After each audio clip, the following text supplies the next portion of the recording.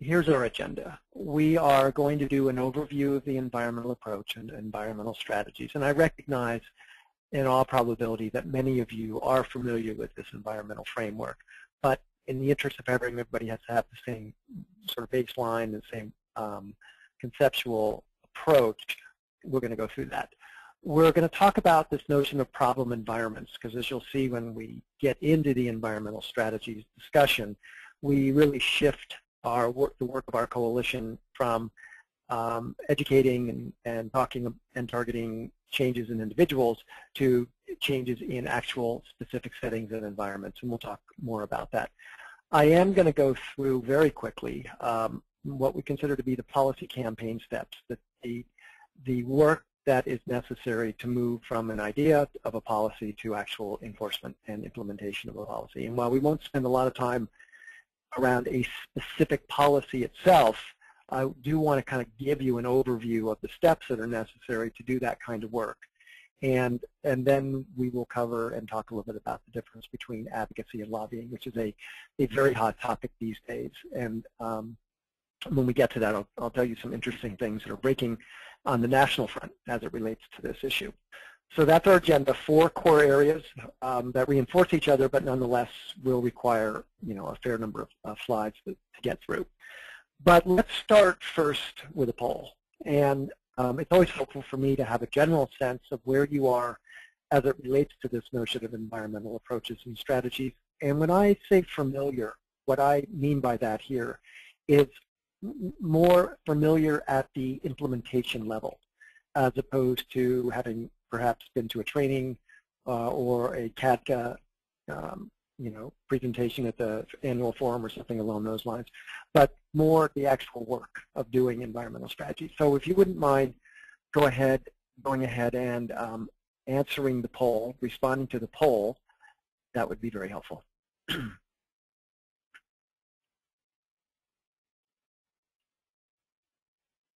Okay, so it looks like 70% of you are kind of familiar and 25% are very familiar, or 24%, which is great, and 5% of you may not have as much background and knowledge.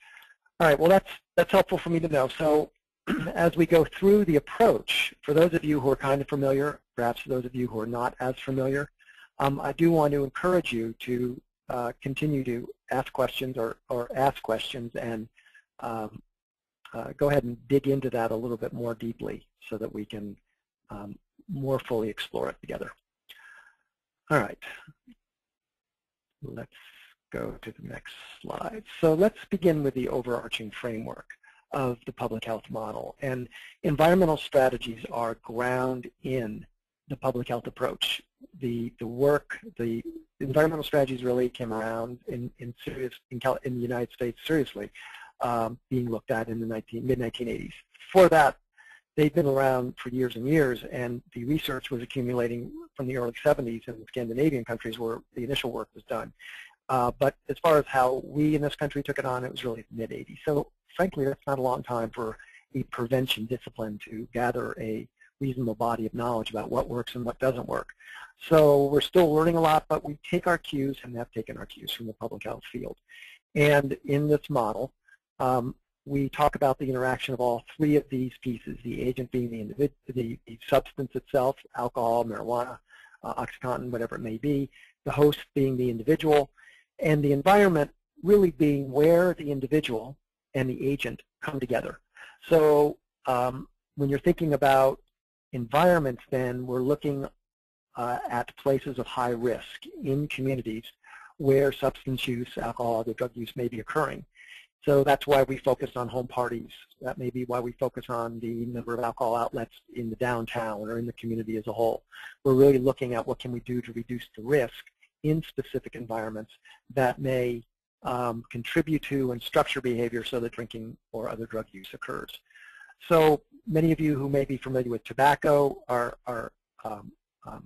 perhaps have some background in this public health approach. Tobacco has been using the public health approach for years, and that's largely because the tobacco field resides, the federal focus on tobacco resides in the Centers for Disease Control, which is the nation's public health agency. And alcohol and tobacco resides in SAMHSA. And so, and while SAMHSA may include public health as part of their framework, it's not the foundation the way it is with CDC. So tobacco has always been about secondhand smoke policies, reducing availability of tobacco, looking at ways to create safer environments around secondhand smoke, these kinds of things, and have really focused very heavily on that model. We, in a sense, are catching up in that regard.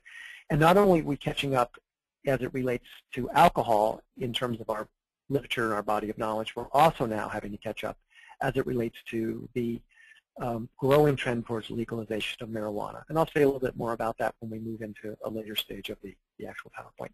So we're in the public health model. And it sometimes helps to think about an environment in a very sort of basic way. This obviously is a picture of a party, a home party. And, oh, I see a question up here. Okay, that wasn't for me. So this, I'm sorry, this environment is a home party. And if you look at this closely, there's some really interesting cues about what may or may not be happening at this particular party. So, for example, when you look at the table, there are a number of bottles of wine on the table, 1, 2, 3, 4, 5. People are drinking, they have glasses of beer, glasses of wine in their hand. And from an environmental perspective, at a very kind of micro level, we would say, what can we do in this particular environment to either enhance health and safety and reduce risk, the risk associated with the consuming of alcohol.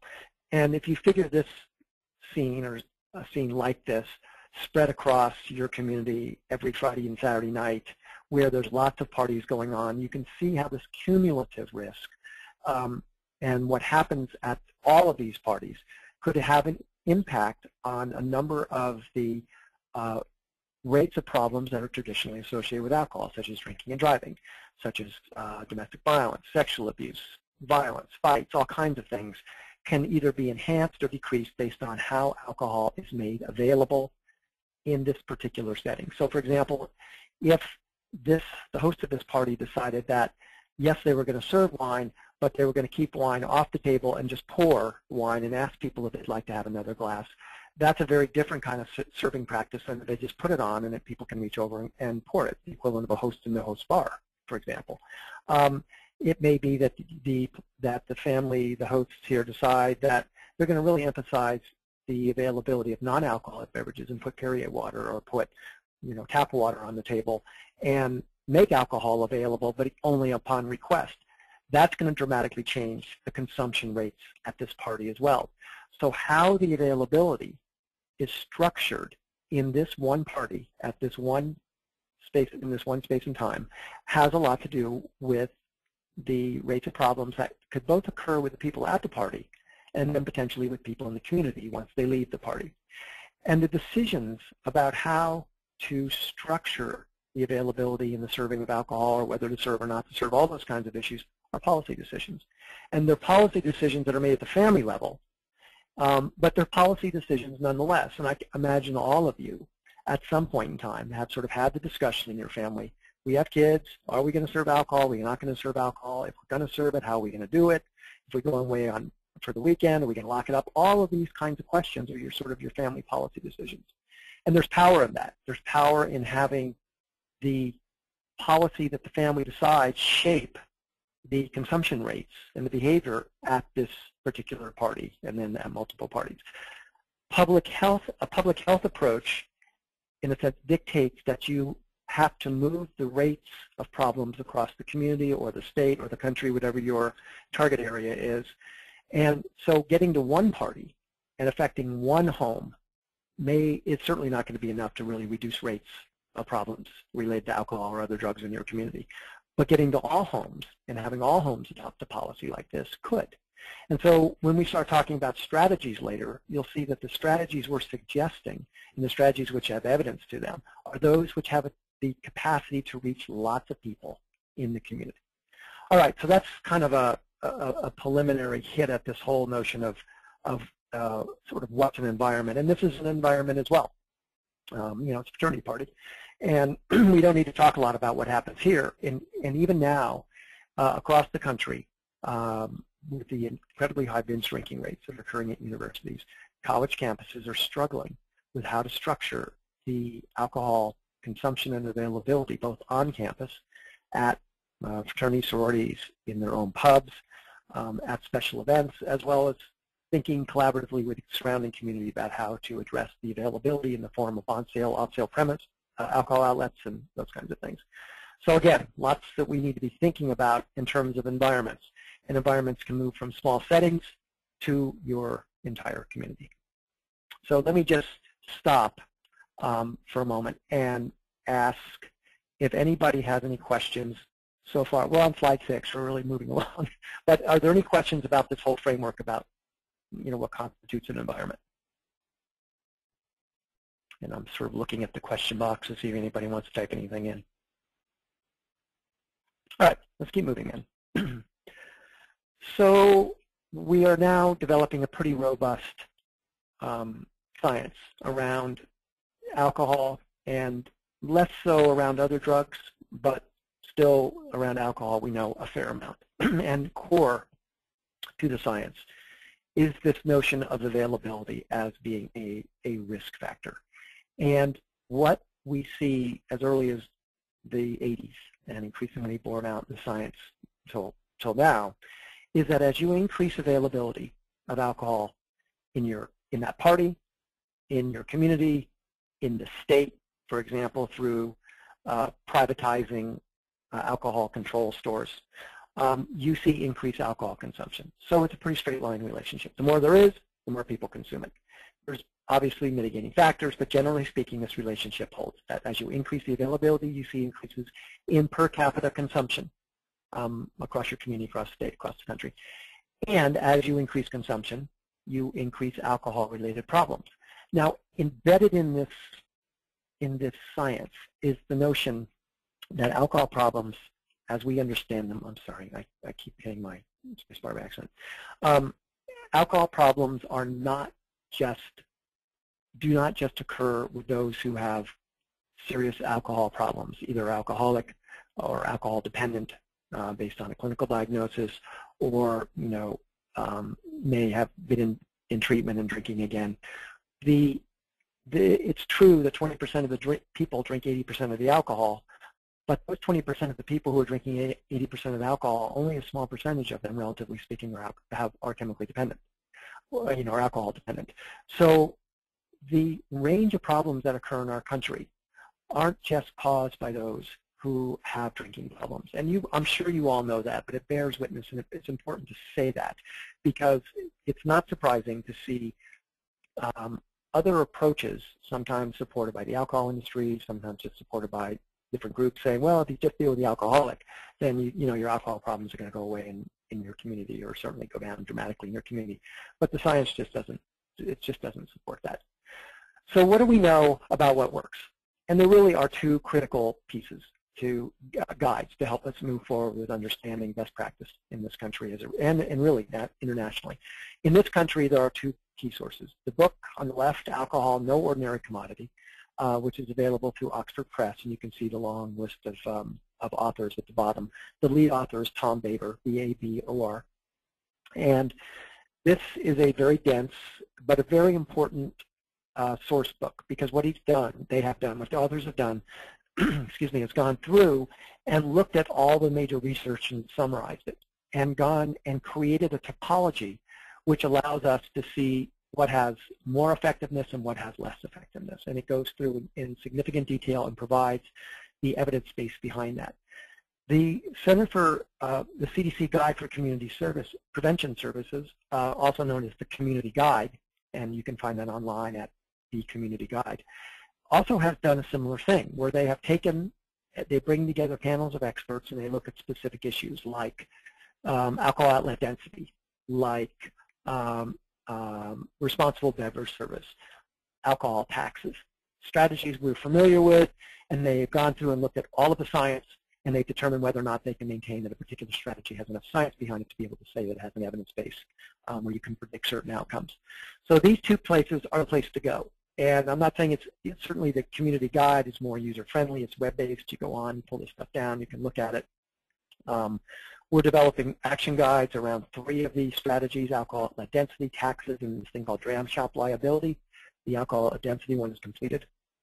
And so we're trying to translate those evidence-based, at least some of the evidence-based strategies, into how-to guides.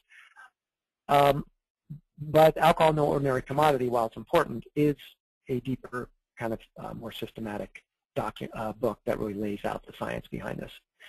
And here are the areas that it covers: education and persuasion, treatment and early intervention, and so on, all the way down. And some of these strategies are more powerful than others. Some are found to have no evidence or insufficient evidence. Some are found to be ineffective. So I think it's important for you to look at this. And not all of these obviously are environmental. Education and persuasion is not an environmental strategy. Treatment and early intervention is not an environmental strategy.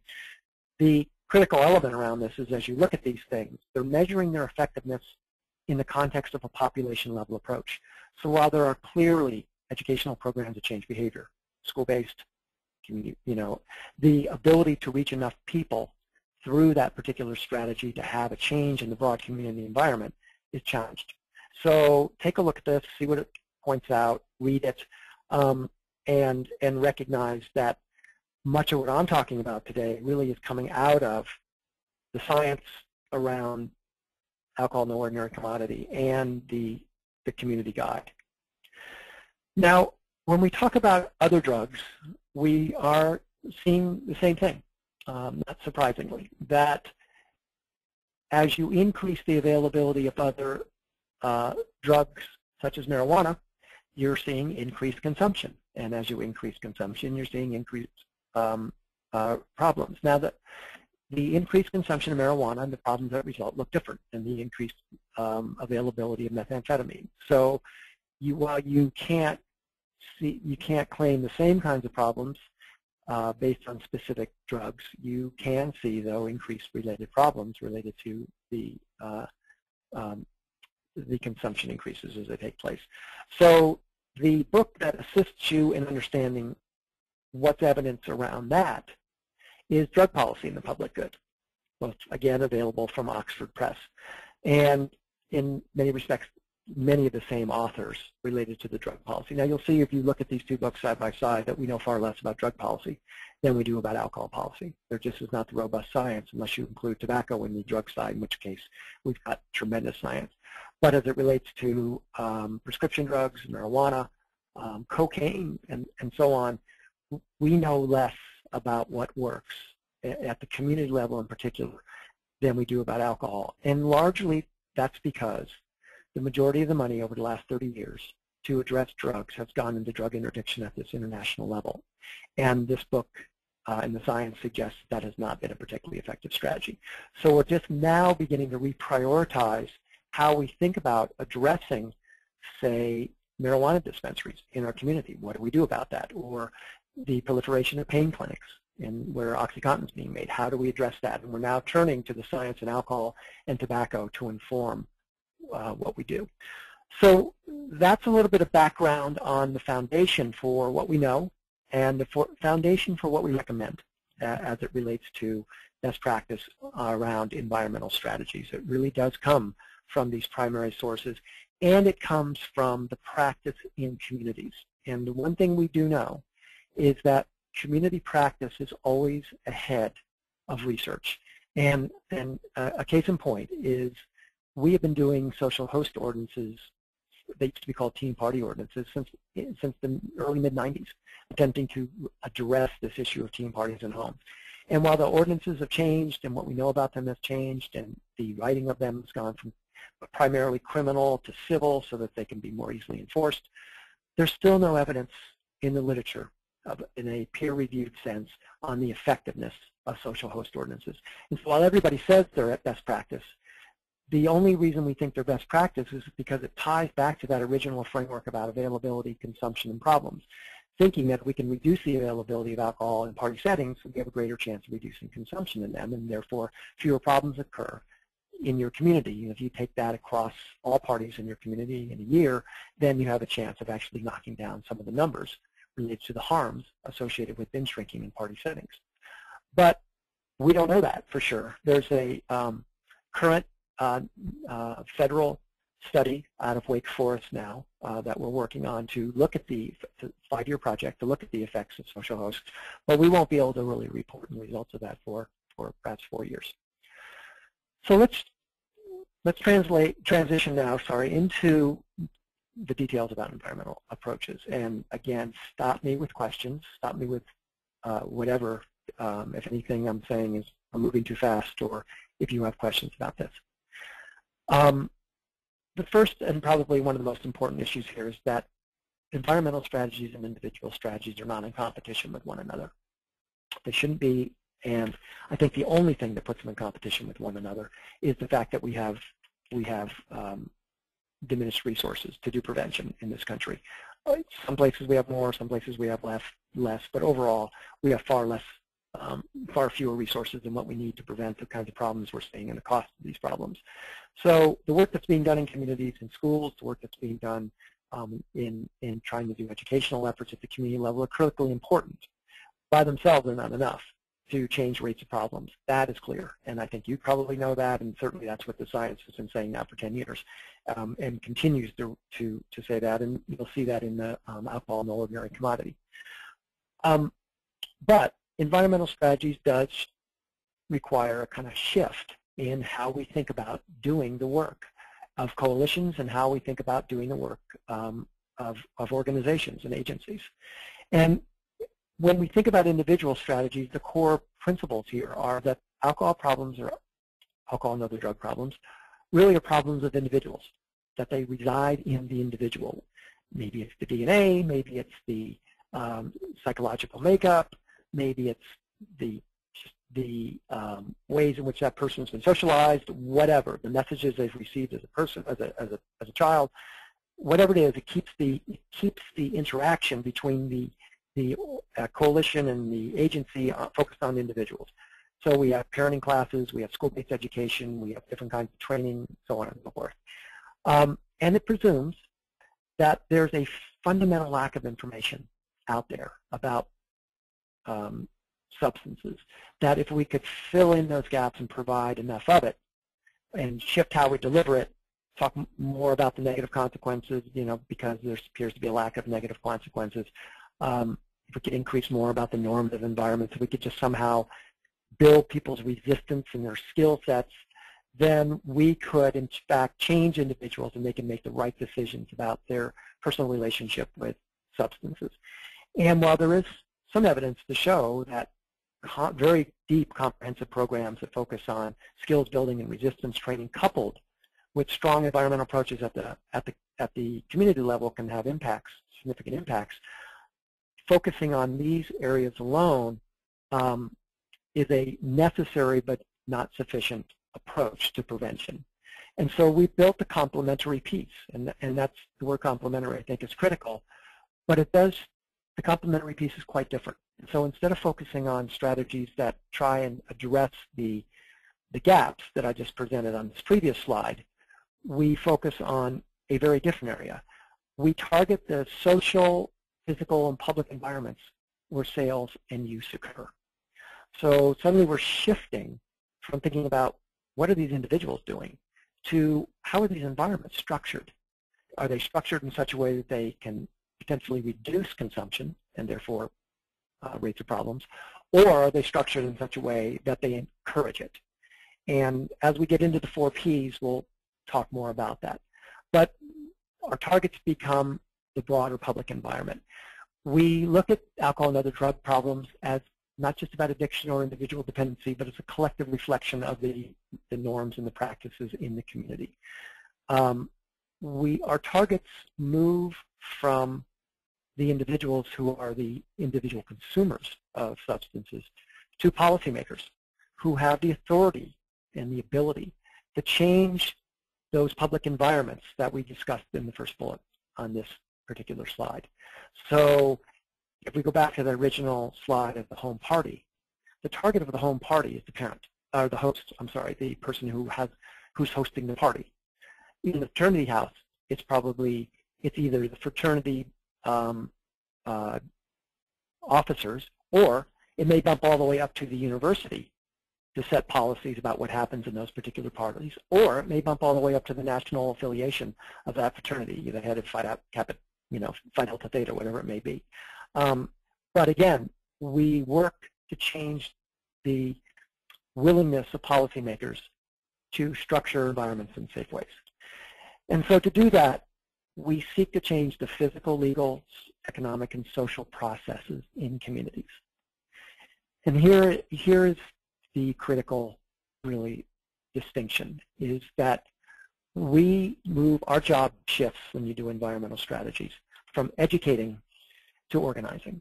And that's probably the most important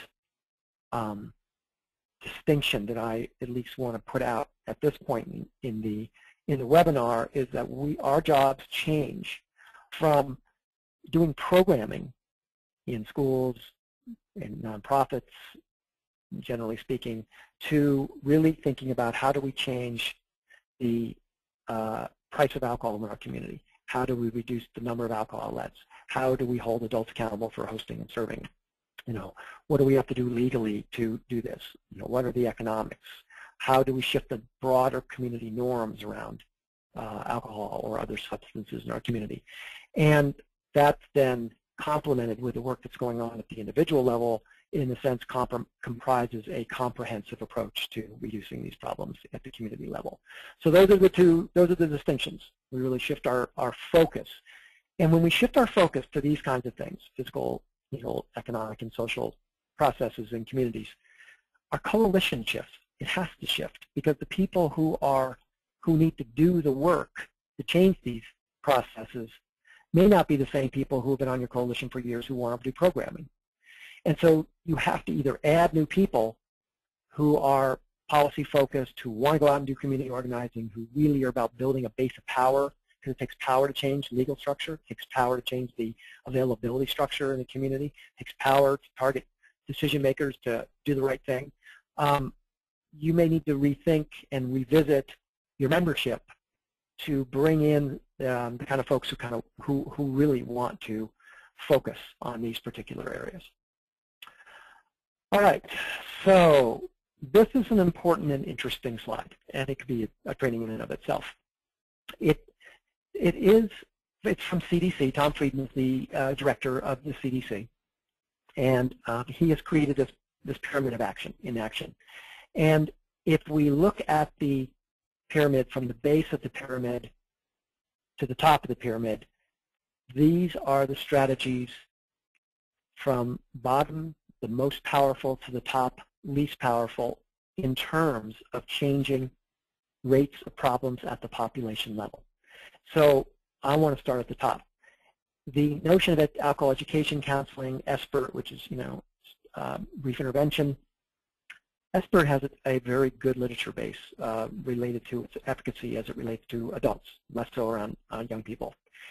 And so we know that if you do SBIRT and you do it well, you can move increasing numbers of people. You can catch people earlier and earlier and earlier in their use cycle, and both prevent further rates of alcoholism or drug dependence, and you can arrest those who may already be in that, already dependent. The problem with SBIRT is not the efficacy of the intervention; it's to get it out to everybody in the community to make a big enough difference. So if you could do SBIRT in all clinics, in all hospitals, in all nurses' schools, nurses at schools, at universities, if you could just get it everywhere, so that people were doing these 30-second interventions, we would move this SBIRT down on this pyramid. But we can't. It's just for a variety of reasons, it's difficult. So when you look at the bottom of this, then the most powerful tools we have to decrease consumption and increase health are these, what we call social determinants: reducing poverty, increasing education to those across the country, employment opportunities. There's a lot that fits in this.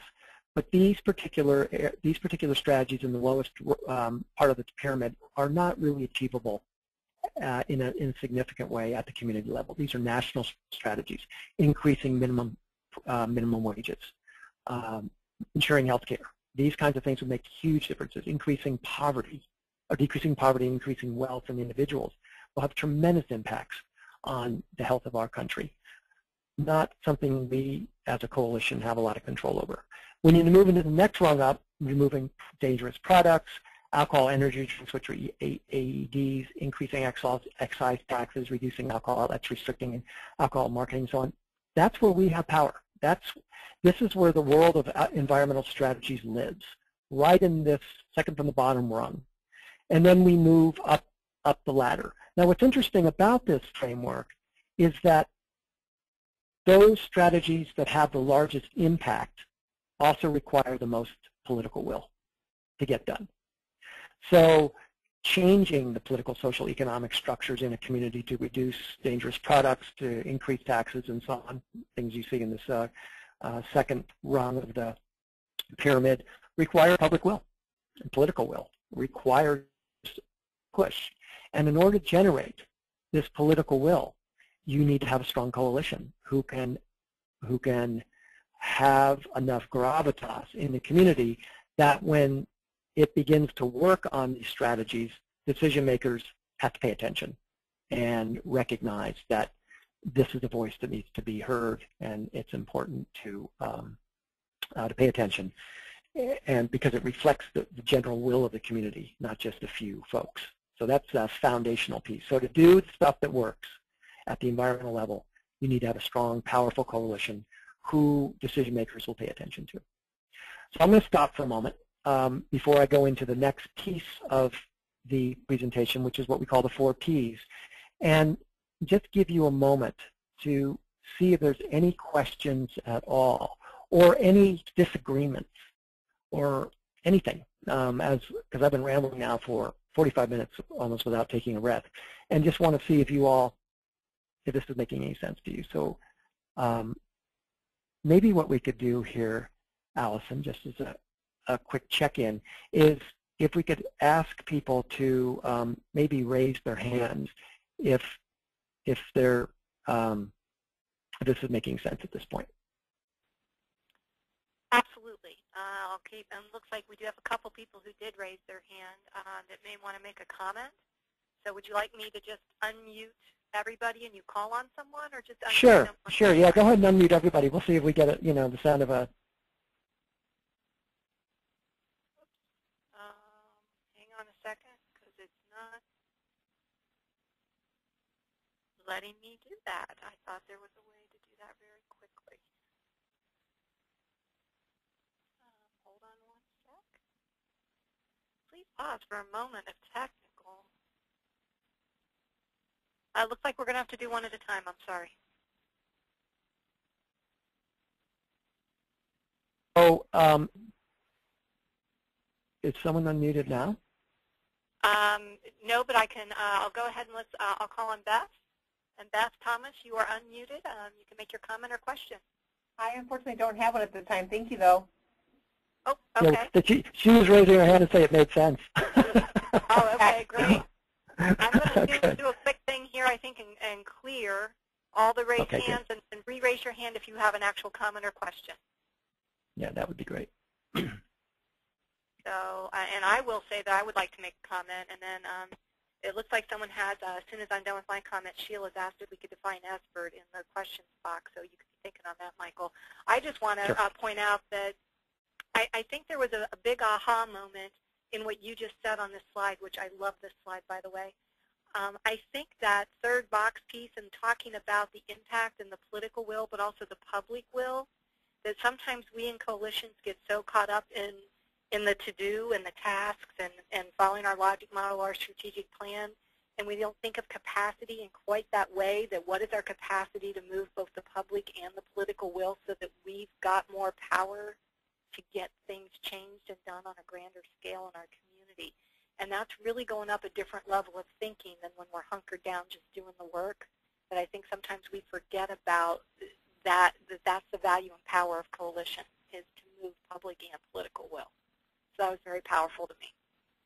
Yeah, thank you. That's a great comment. And we all work with our own coalitions or other coalitions, and I have the good fortune to sort of interact with lots of coalitions across the country through my training. And it's been really interesting for me over the last few years to pay attention to what what blocks or inhibits coalitions from moving to implement these strategies? And it's not, at some level, it's not really a lack of will, because, you know, we'll meet, we'll talk, and people will develop action plans to do a particular policy, and you know, I'll check back in with them in a month and nothing will have happened. And I'll say, well, gosh, you know, what, how come? You had this great action plan. You know, we just laid this stuff out so clearly, what you're going to do. Well, everyone went back, and I had comment to do, and I had to, you know, my coalition wanted me to go into the schools and do this, and they wanted me to do that. And before you knew it, a month had gone by, and I hadn't been able to go out and talk to one person about, you know, moving this policy forward or whatever was on the action plan. And so part of it seems to me, is this all-encompassing tendency for this work, the work that we've been doing, which really focuses less on this kind of policy stuff and environmental stuff and more on the other kinds of strategies that we've learned, can pull us away from. It's almost a rubber band. You kind of snap the rubber band out, and we're going to go do this new work, and the next thing you know, you're back into doing the exact same things. Or coalitions get hit with their membership going, you want to do what? You know, no, we're not going to do that. That's way too controversial. You want to stop the proliferation of alcohol outlets in our community? Are you crazy? No, that'll piss everybody off. No, we don't want to do that. So there is this really interesting piece about that I think you talked about, which is the when you were mentioning that, Allison, is that sort of that default place that we live, and so the structural piece that has to happen, and this is a broad generalization, it may not hold for everybody, but it seems to work in those coalitions that I coach, is that if you want to do this work, you have to make a hard and fast distinction that X% of my time, depending on what it is you're going to do, is going to be just this work. And you carve it out and you hold it, you know, tight, and you don't let it get pulled into the other stuff that coalitions can demand from you. And that means other stuff begins to fall off in all probability. But that's what it takes. It takes a really conscious effort to move your role from doing whatever it is you're doing to doing something different. And so for those of you who are doing some policy work, it's going to be interesting, and we'll talk about this, I think, in the second webinar a lot.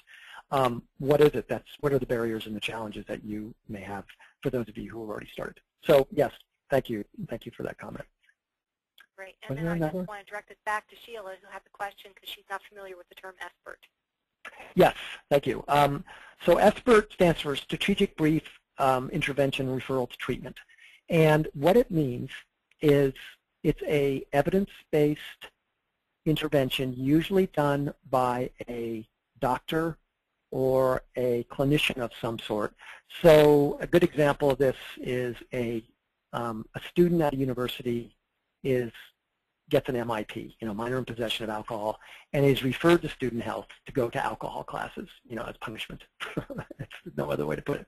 And he gets to the student health center, and he sits down to enroll in the class, and the person who's enrolling him or her says, does a 30-second to 1 minute, very subtle, very quick series of questions. So, is this the first time you've had this happen to you? Do you drink a lot? I mean, there's a protocol. And in that short 30-second to 2-minute interaction, if done correctly, there's enough information that's transmitted so that person knows where this person is on the risk scale and whether a referral needs to be made into some counseling or some other service. So that's what SBIRT is. There's obviously way more to it, but in a nutshell, it's that very brief, very strategic, quick intervention with the person, as opposed to just signing them up and sending them off to Alcohol EDU. Nope, we're going to do this, and that can be very, very powerful.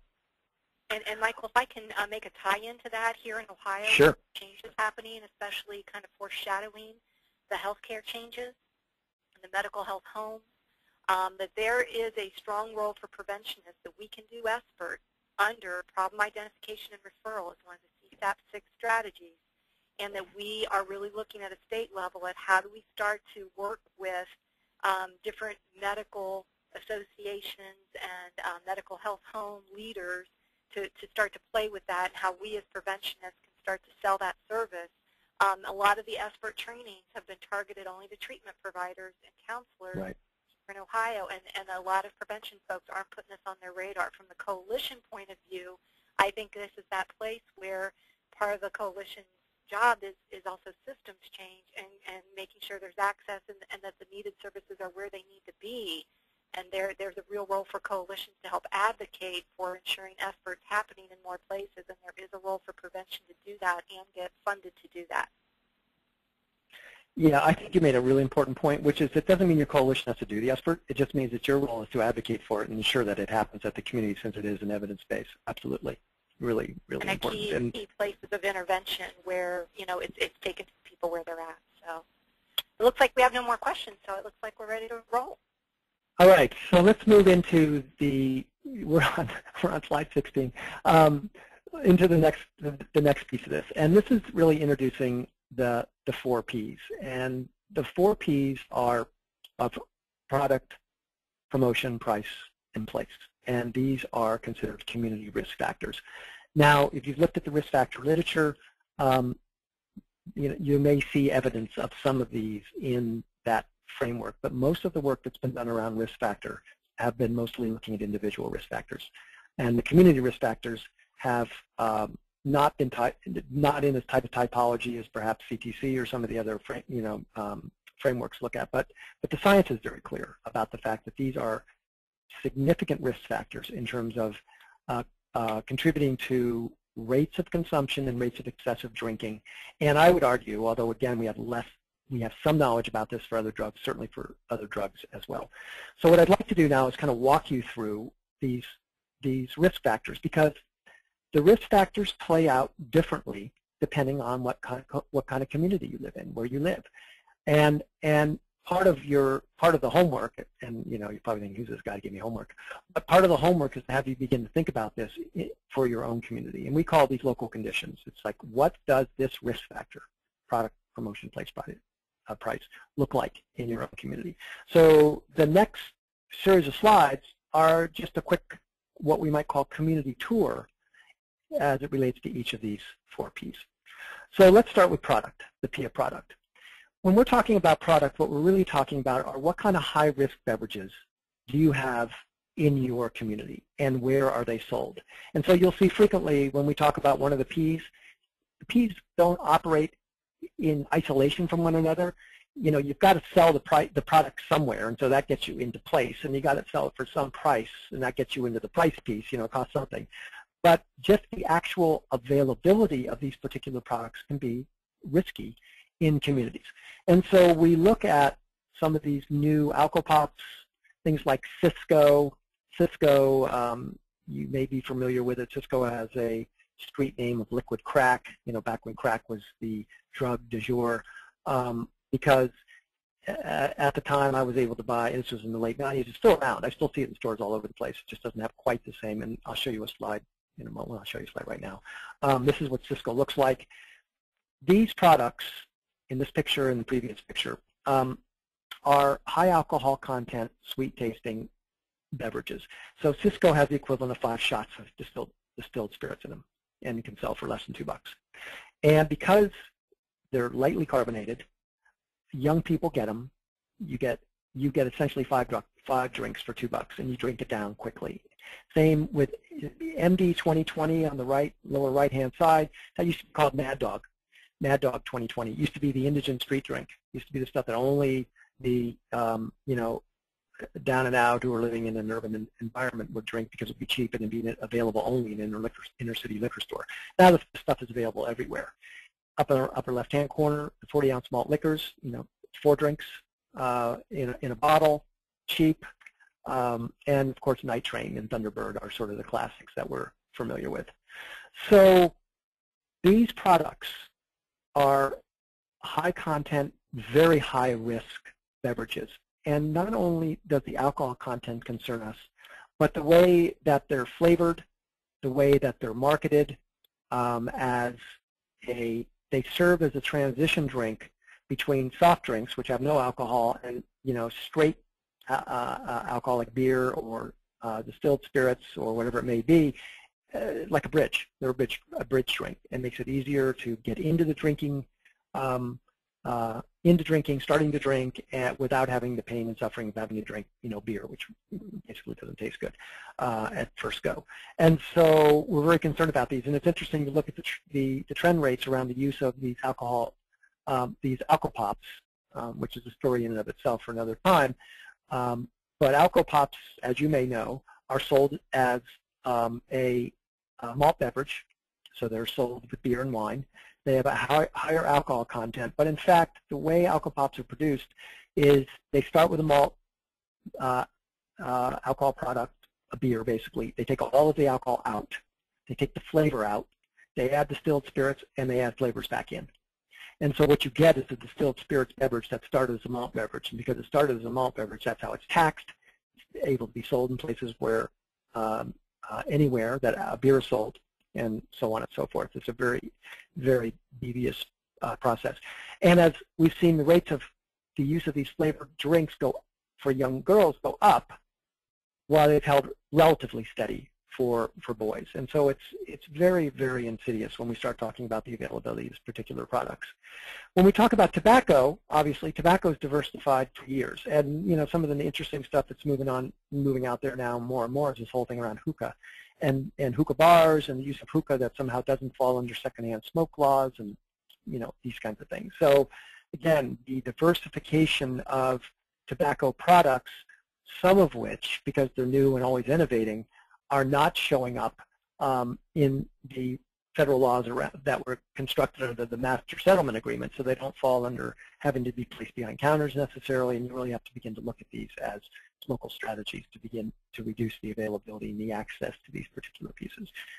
For example, cigars, don't fall under the same restrictions as do cigarettes. So we need to be paying attention to tobacco laws. Pharmaceuticals,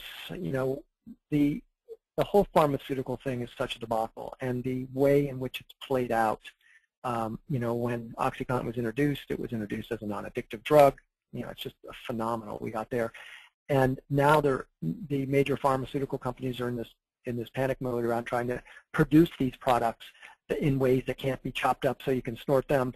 I forget the name of the drug. Probably someone on the phone knows.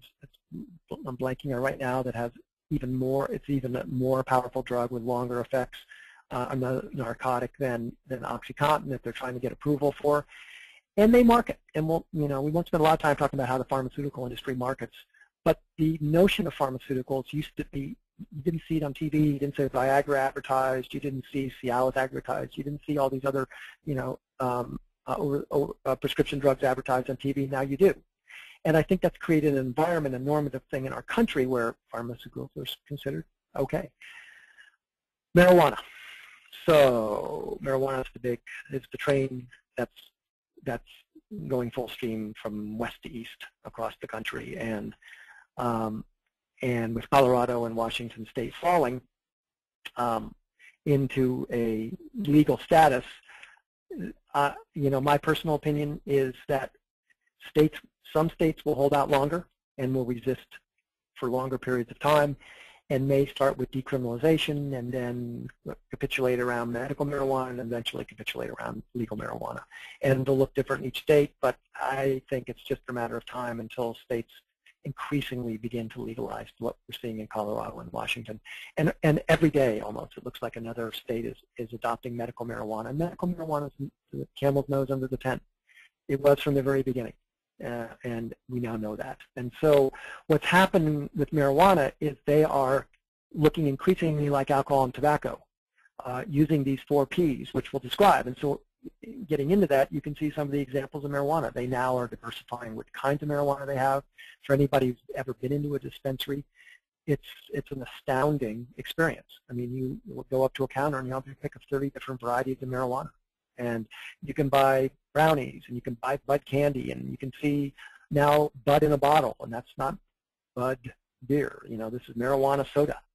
So they are diversifying the way that alcohol is diversified and the way tobacco is diversified. They are becoming another retail. We are watching the growth and the initiation of a brand new retail drug industry, and it's fascinating to watch, and we are dramatically underpowered and behind the curve around it.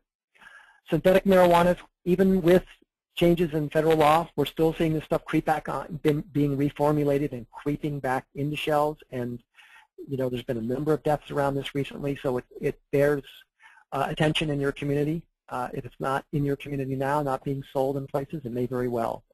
Because it's gone, places that have thought they got rid of it, it's back. And so it's very toxic, as you know, and worth paying attention to.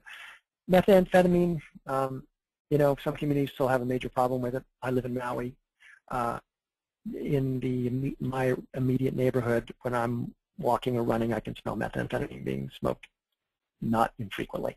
We have a big ice problem here in this state, but not so much in some of the other places where I've worked. So let's go into our next poll. In your community, which of the following is a major problem for youth? Really, what are you seeing in your own community related to these particular kinds of products? What are young people using the most?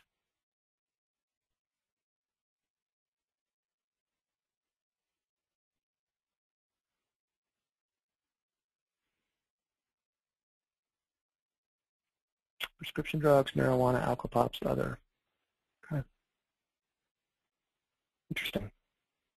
Marijuana, so it's like watching a horse race.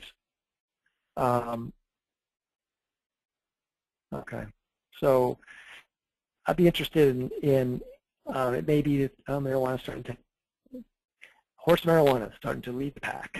Not surprising. I'd be interested in knowing a little bit about the other, maybe that the other is not just alcohol pops, but maybe other kinds of alcohol. So would anybody be willing to say a little bit about who voted other, about what that other looks like, just so I have a sense of that? And maybe you could just raise your hand and Allison can unmute you. I would appreciate a little feedback in that regard. Have you who? Sheila. Yeah, Sheila's unmuted. Can you hear me? Yep, sure can. Hi. Well, hi. Well, I'm seeing with the young people in our community is the alcohol. They're getting it through other folks, but it's when you go and talk with kids in the high school, the issue is alcohol. Yeah, so it may not be alcohol pops, or it may be beer, it may be vodka, who knows, right? But at some level, they're drinking. They're primarily drinking. A lot of vodka. I hear about the vodka. Yeah, isn't that interesting about the vodka piece? Because the vodka manufacturers have made a concerted effort to diversify their product, and you see it now. You have these infused vodkas where they taste like peach, they taste like, and so now it's just so much easier to drink vodka than it used to be. And you mix it with Red Bull, and you get the equivalent of an alcoholic energy drink. It's pretty astounding. So, okay, good, thank you. Alcohol. I'm sorry. We also had someone type in, Elizabeth, that K2 and Scissor, which I have not heard of. What is Scissor? And I don't know if Elizabeth is able to speak, or if she could clarify what Scissor is in her by typing that in.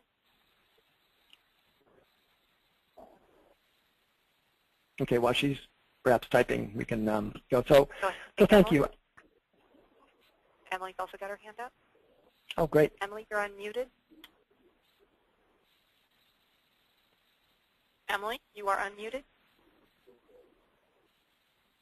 Nope, nothing to share. I am. Okay, no problem. So we now know that it is cough syrup with Sprite and a Jolly Rancher. What? No end to the creativity of young people. So interesting. Okay, so K2 and Scissor, so cough syrup. All right. So that really does speak to how important it is to try and stay on top of these trends. And I think it's interesting. Coalitions have a tendency to follow the sort of new hot kinds of emerging drug use as it comes out. And so part of our role, of course, is to know which of these substances is being used the most and which of these substances is being used the most in what settings. And then that becomes our target. And while it may be important to get in front of something and certainly do some community education around it, it may not deserve, at this point in time anyway, the same level of effort and focus as some other substance that obviously has taken root and is growing, dramatically in your community. All right, so let's keep moving. Let's move into the notion of promotion now, and talk a little bit. And when we talk about promotion, to understand these 4 Ps in your community, you have to kind of go out into your community. You have to go into liquor stores and convenience stores and walk around and look at ads in windows and look at ads inside and look and see if you have billboards and see what's on the bus kiosks, all of those things.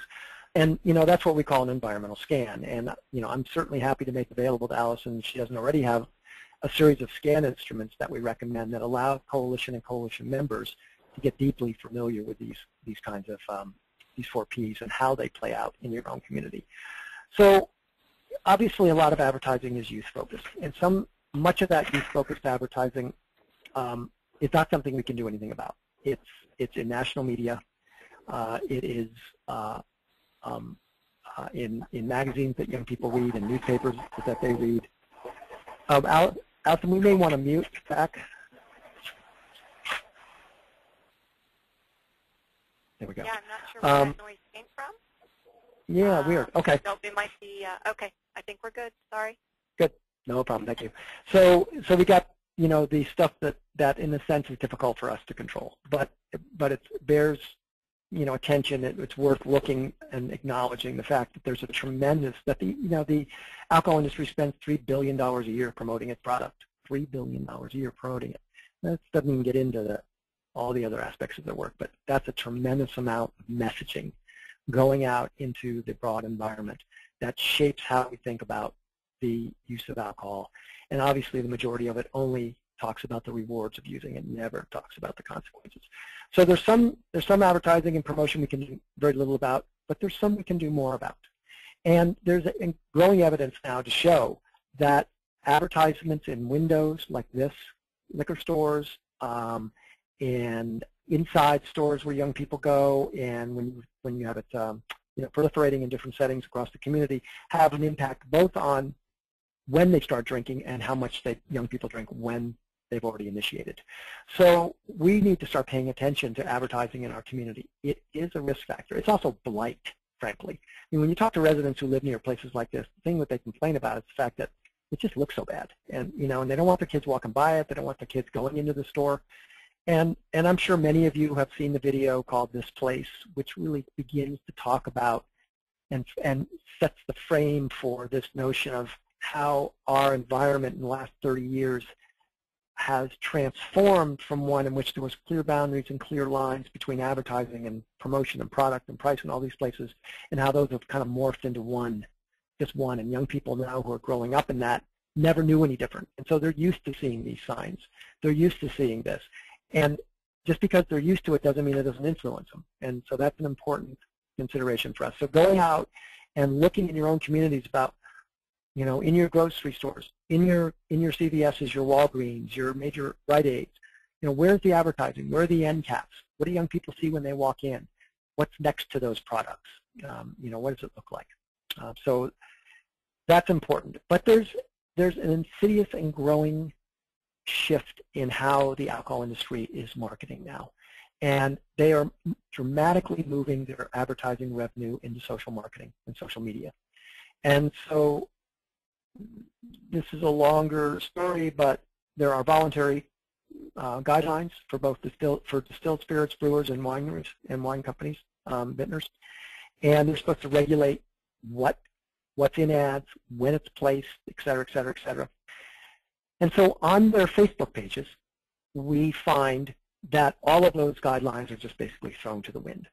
And this would be a completely illegal photograph in a magazine, but it was front and center on the Jim Beam Facebook page.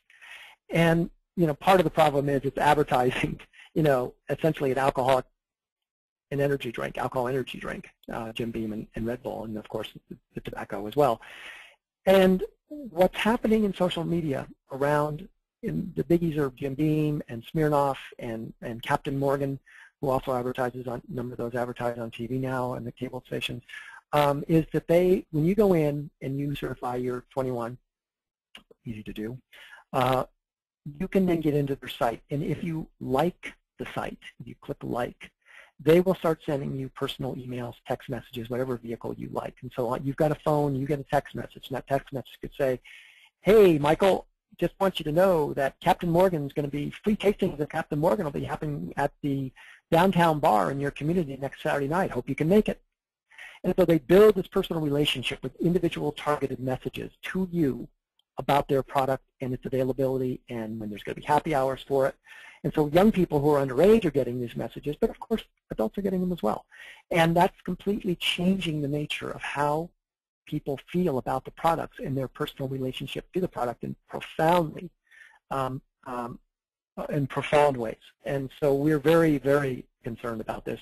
Go into Captain Morgan, go into Jim Beam, dig around, explore, and find a new world of targeted marketing to both youth and adults.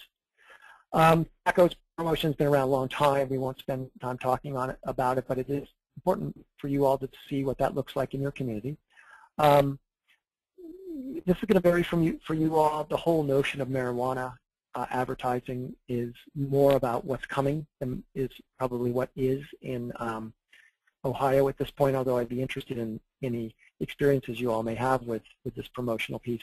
But in the states who have legalized dispensaries, there's been a dramatic surge in billboards, in alternative newspapers advertising, medical marijuana doctors in the back, and price discounts on, the price, the cheap pot for the week. There's just a series of things that have happened that are really designed. And of course, the internet is still out there, advertising both where you can get pot and different varieties, which ones work well, which ones don't work so well.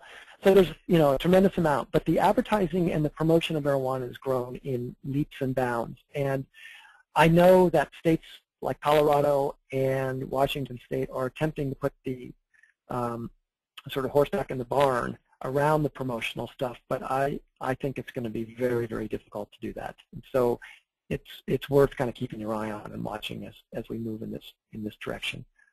Let's move on. So let's take poll number 3 now. So when you think about your community, what's the primary form of alcohol promotion that your youth are exposed to? And you may not know at this point, that's fine, but just interested in knowing what this looks like.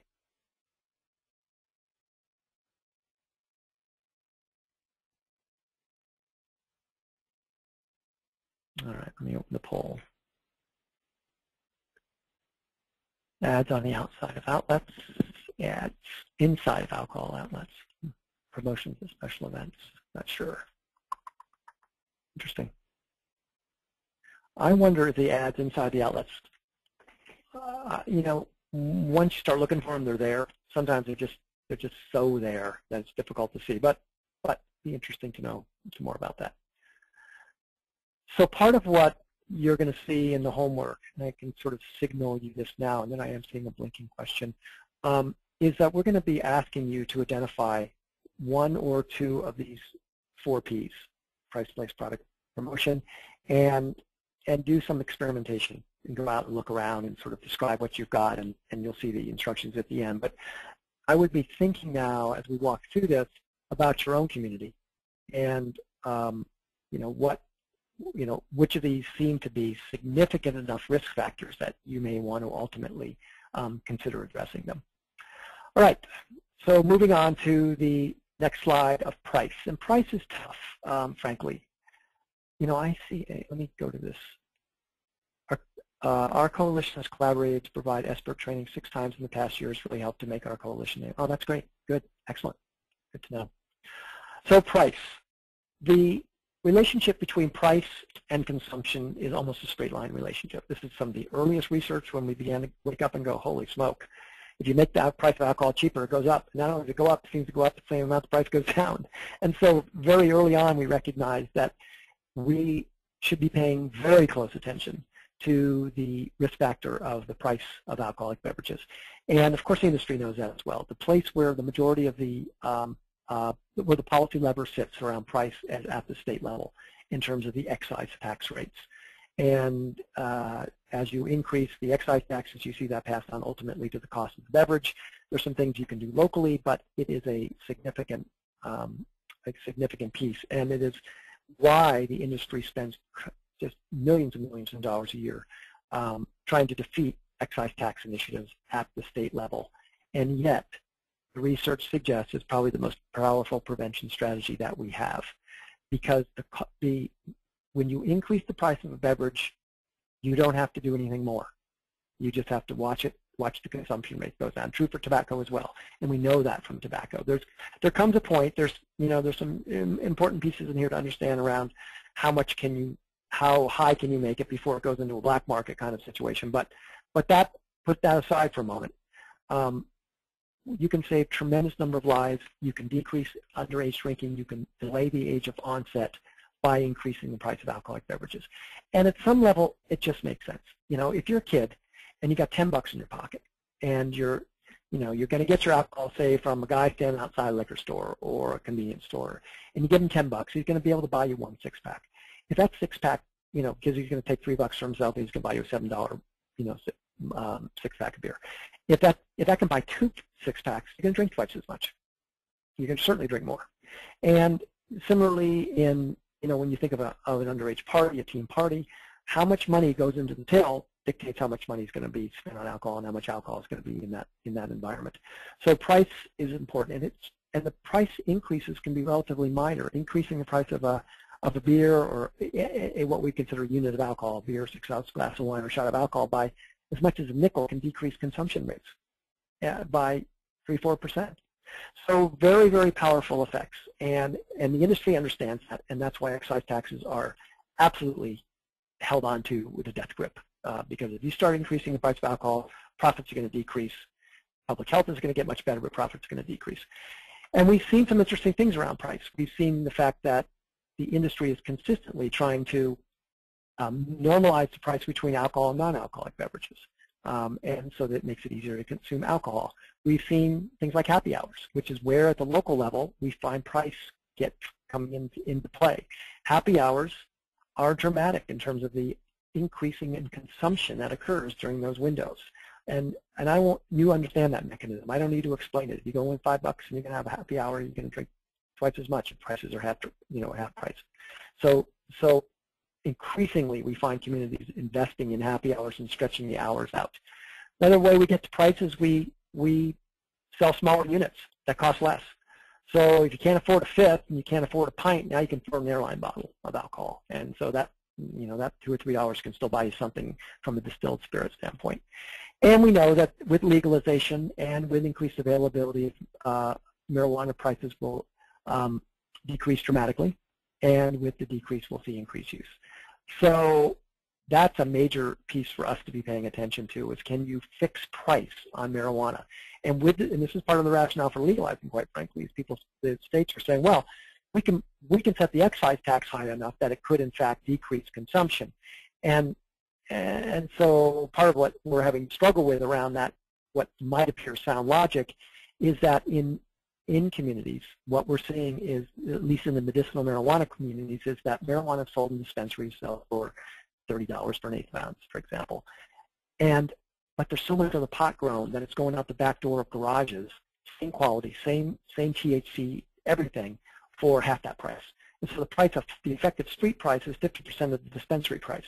If you legalize it, is that going to make a difference or not? Who knows? It remains to be seen. But we are seeing interesting pricing strategies now for marijuana in dispensaries. And I think, unless they're banned flat outright in Colorado and Washington State, we inevitably will see these in those states as well. Street prices generally coming down. I think you all know there's a pretty straight line relationship between the price of OxyContin and the price of heroin. As the price of OxyContin goes up, we see the price of heroin begin to drop. The price of heroin begins to go up, we see OxyContin start to come down. Because they're pharmacologically so similar and their effects are so similar, and in some respects the distribution mechanisms are so similar, those two have an interrelationship with one another. So this is not a poll, but a quick discussion. I guess I'm wondering from you all, and would like to know a little bit about if you think of price in your community, you know, what's going on? You know, do you have a lot of happy hours? Is the alcohol dirt cheap? Are they selling? Do they have price advertisements coming out in the weekly circulars for a 30-pack for, you know, $12? And even though marijuana may not be legal, what's happening, and you may not know this either, what's happening to the price of marijuana in your community as the availability is probably going up even without the, you know, a formal legal structure. So first the alcohol question and then the marijuana question. And if you would raise your hand about either, I'd be interested in hearing a little bit about either of those.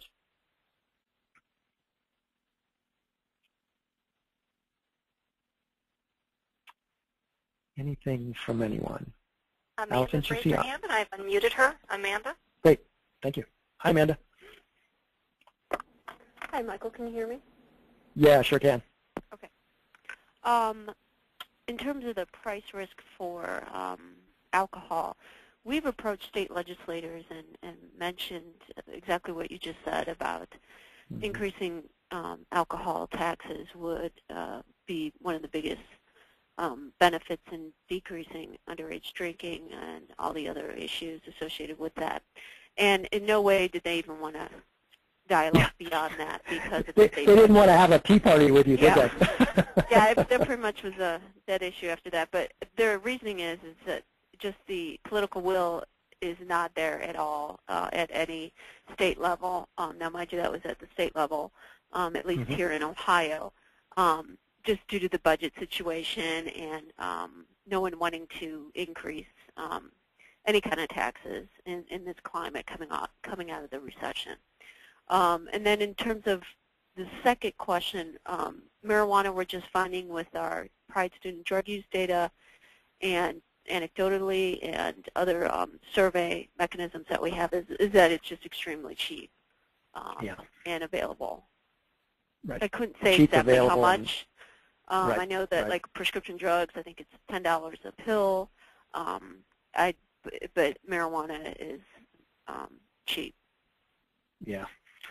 And so do you have a sense where the majority of your marijuana is coming from? No, I have a better sense of where heroin is coming from, but I couldn't really say, at least from my community coordinator perspective, where the marijuana is coming from.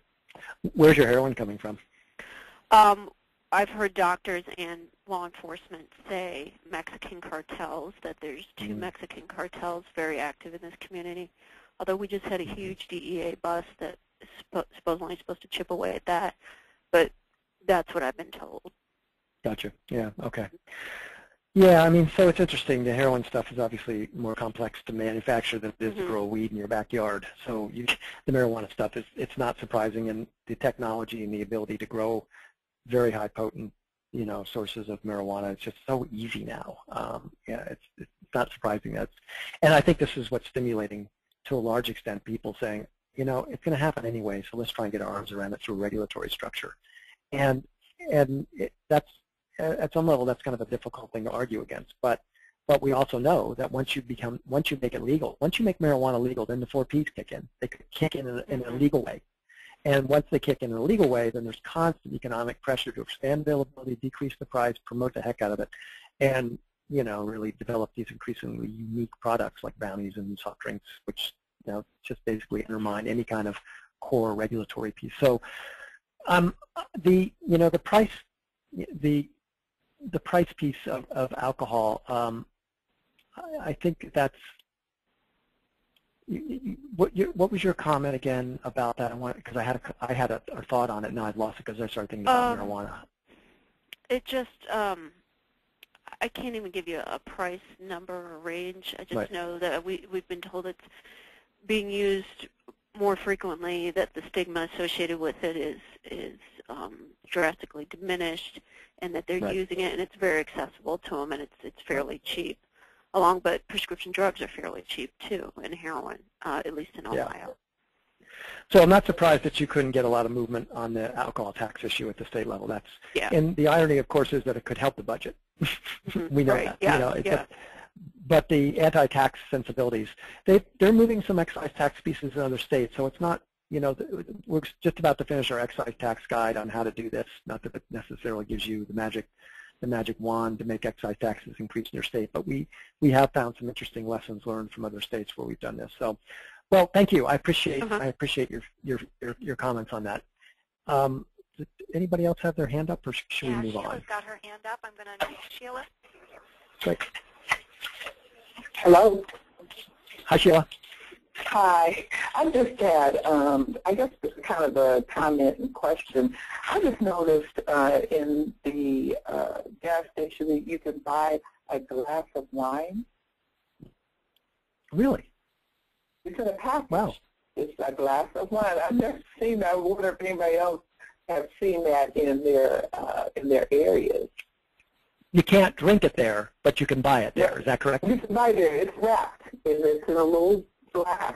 Yeah, that is a great example. It's like a glass of wine to go.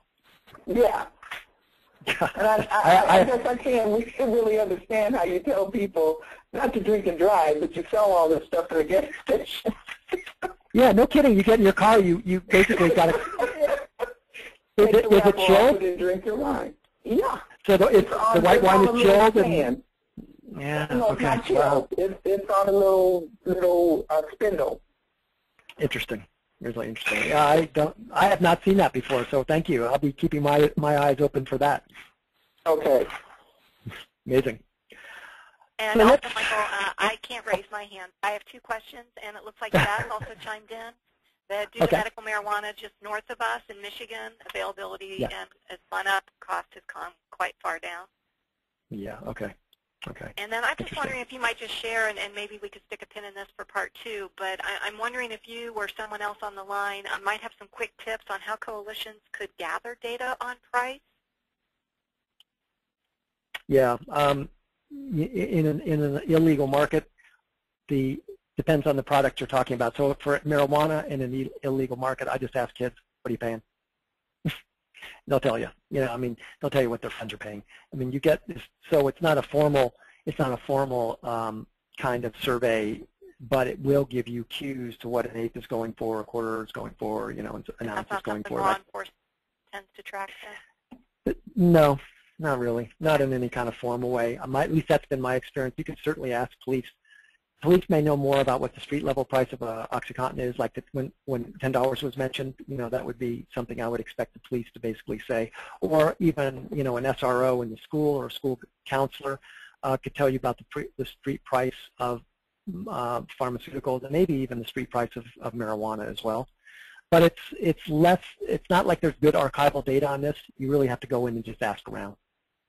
And Angela did point out, I had forgotten, that OSAM, which is one of our state departments, basically doing focus groups and treatment centers, that they often are asking questions around pricing. So on our department's website, there is some ever-changing data on what they're finding. That's a great reminder, Angela. That will, of course, be statewide versus local for any kind of tracking of impact and change. And maybe this will be a transition, my second question, to other things you're going to say, but other than addressing happy hours, how else can we on the local level impact price? Well, I think that the example of the wine in a glass is a great example. The airline bottles, so there's an interesting price relationship. One of the ways you address price is you reduce the number of alcohol outlets, because competition breeds price reductions. Breeds competition, they drop prices, they do on. So happy hours, single sale bottles is one of the ways we deal with price, and many states have the authority, and I always get confused about your funny preemption laws in Ohio. We'd have to look at this. But many communities have said no sales of single bottles of beer, for example. You have to buy a six-pack.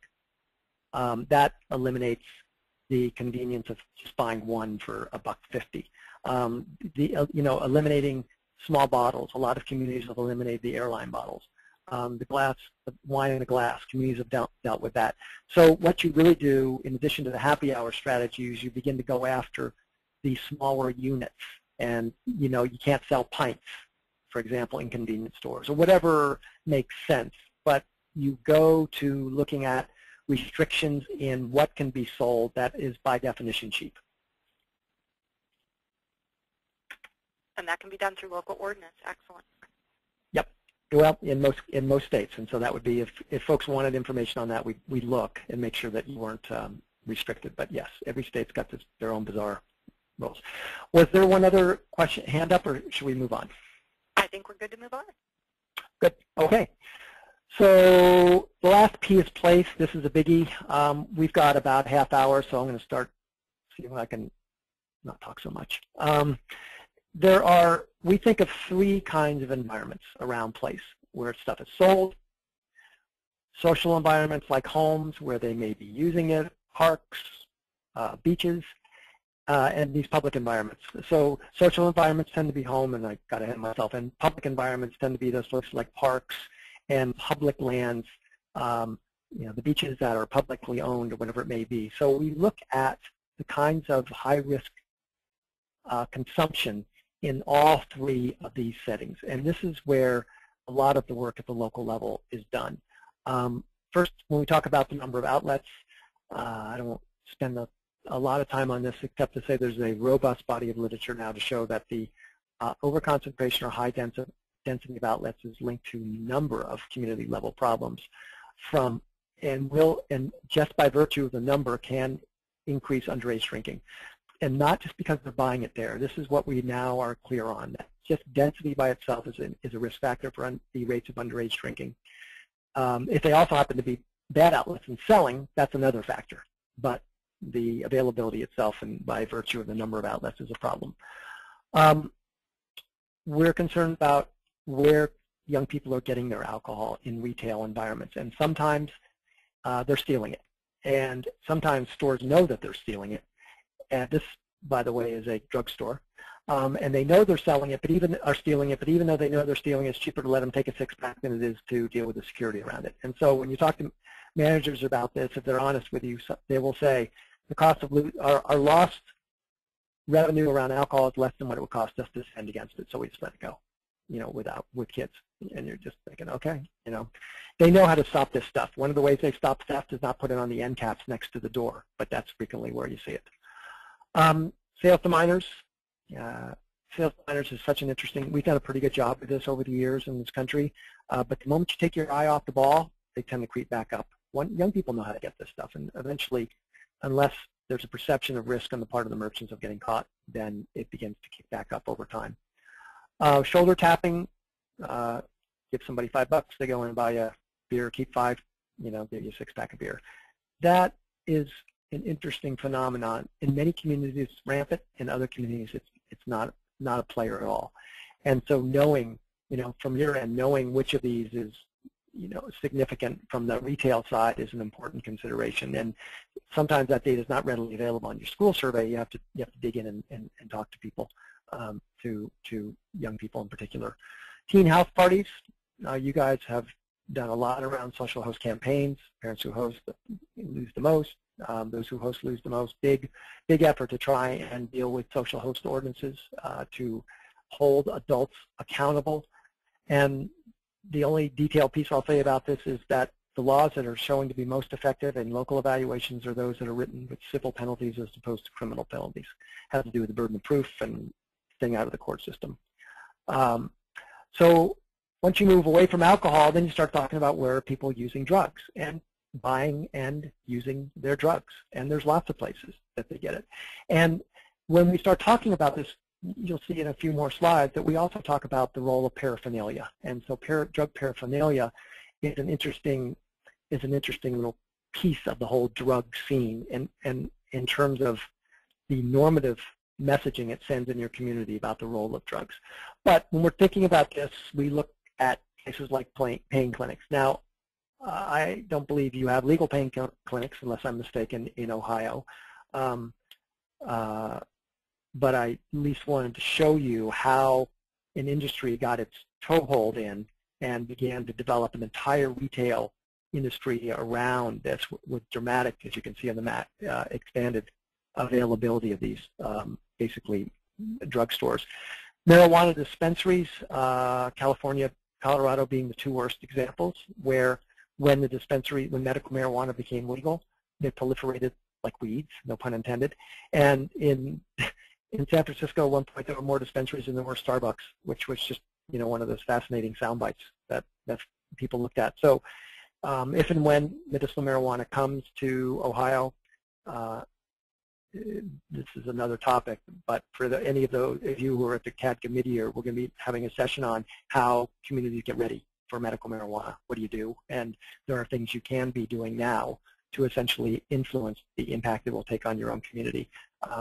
If it should become either legal, medical marijuana should be legal, or regular marijuana should be legal. Grow houses, I think, are a much bigger risk, frankly, than dispensaries.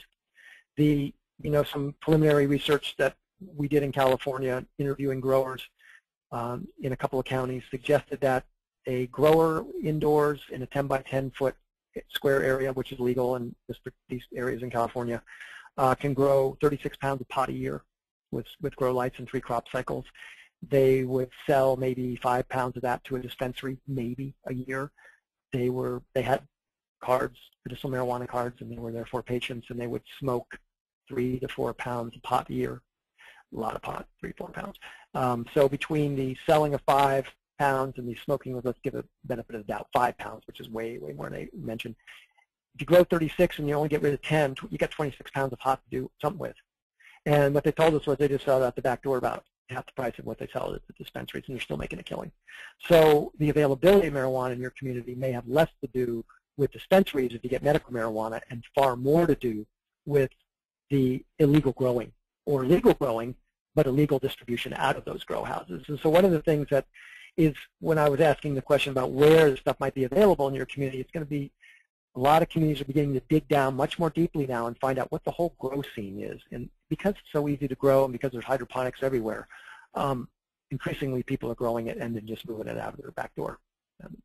But in those places where we have marijuana, a robust marijuana industry like California over a number of years, you can see what we get. This is Santa Monica, California, where you got walk-in, you got guys holding sandwich boards. I mean, it's just astounding. And every other store is a drug a head shop. Really, kind of an amazing scene that's built around that. It was true in Colorado as well. The states who are legalizing are trying to get their hands around that, but I think it's, as I said earlier, it's going to be difficult.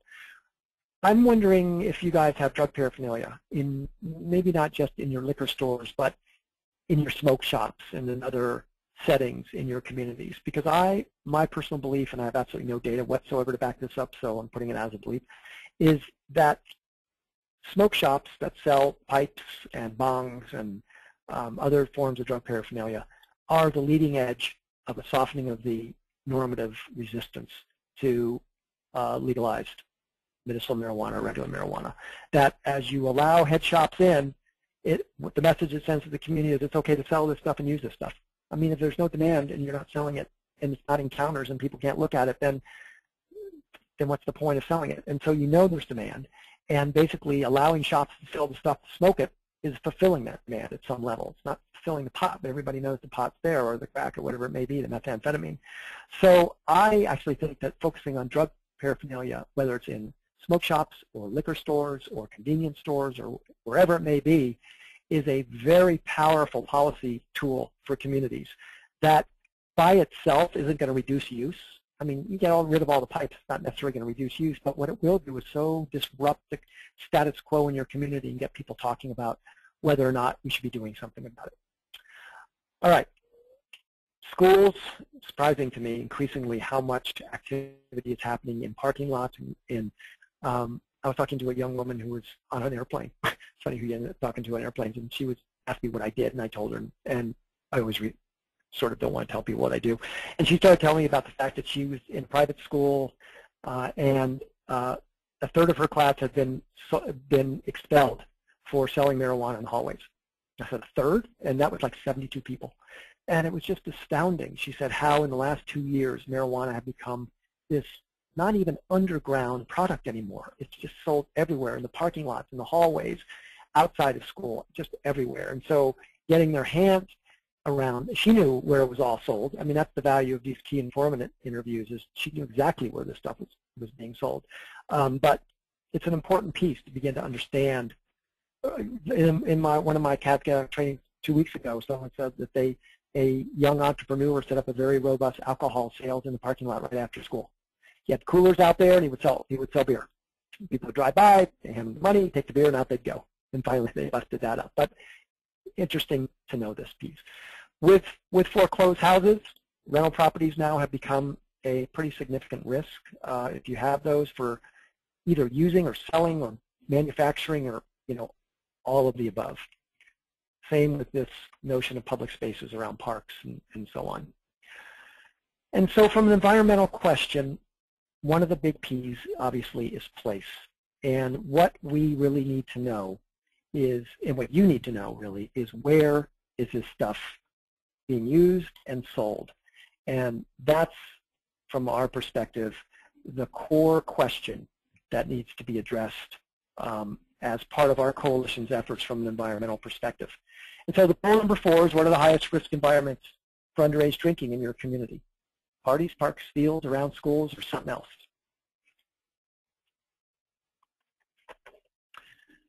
So we could open that poll. I have someone doing landscaping outside my house. Hopefully it's not too loud for you all. Home parties, yeah.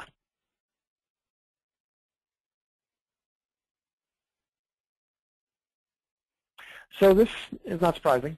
And those home parties are going to look different in different communities, and they're going to happen at different times. So getting your arms around what the home party environment looks like is going to be obviously a critical piece. And I know you all have worked on a state social host ordinance.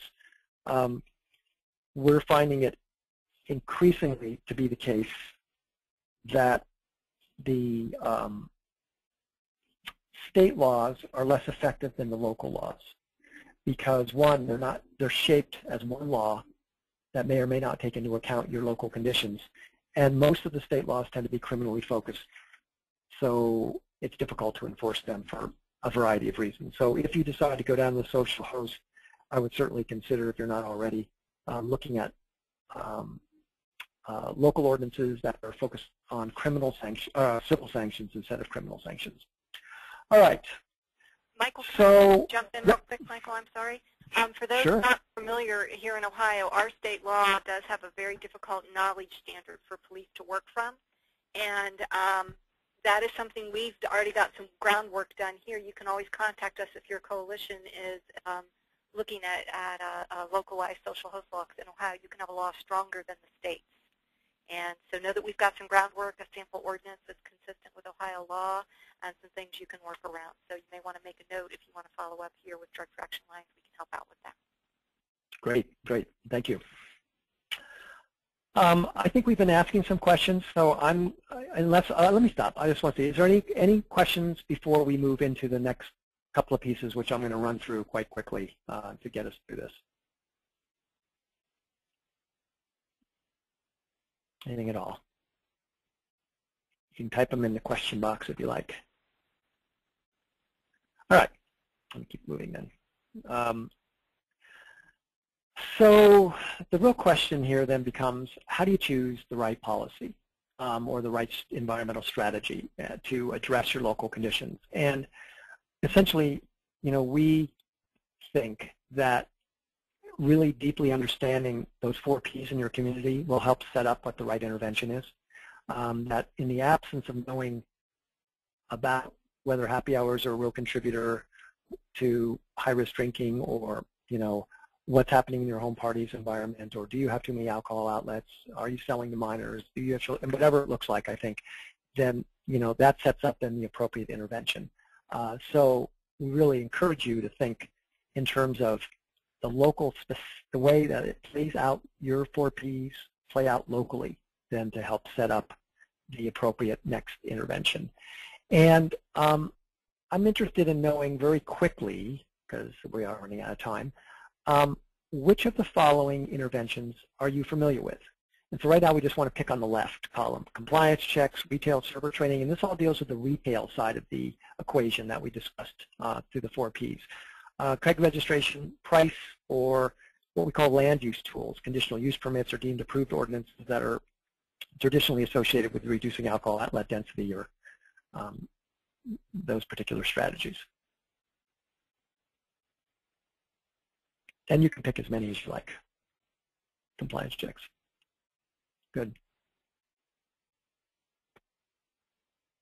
Retail server training. Okay. So this is good to see because, frankly, the compliance checks are a far more powerful tool than is responsible beverage service. Responsible beverage service by itself has weak results. You get some results, but it's fairly weak unless it's coupled with compliance checks and unless it's mandatory for everybody in the community. So getting only some of the businesses to do RBS, while that may be a good entry into the strategy, the ultimate goal, the science says, needs to be mandatory across the whole community. So that's helpful. Okay, good. So let's then move to the next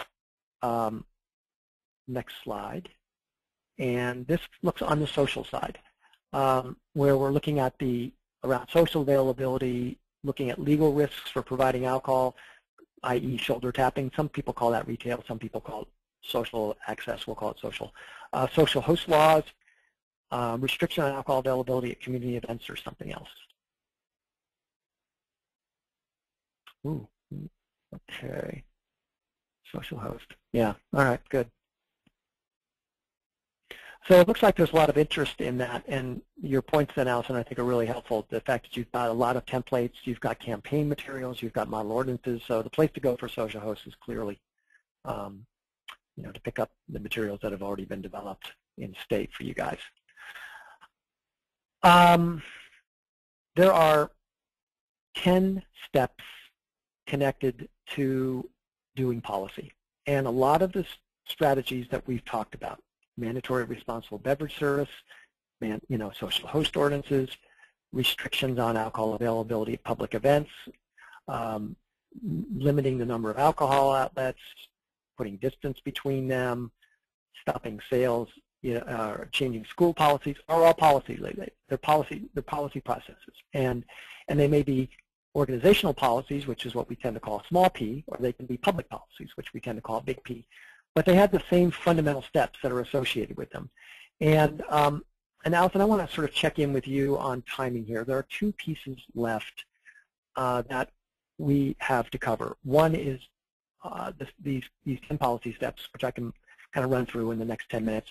And then the next piece is the lobbying piece, the differences between lobbying and advocacy.